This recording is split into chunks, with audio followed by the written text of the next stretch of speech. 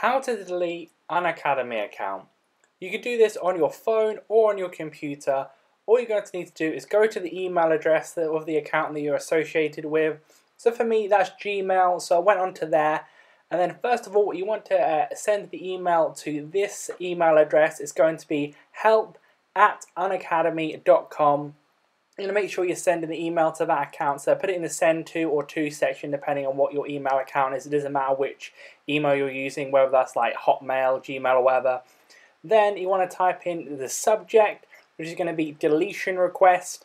Then in the actual email, you're going to want to type in something along the lines of what I do. So please delete my account and all the information associated with it. Then give the name of your account and also the email address with it as well. So it should be the email you're using now.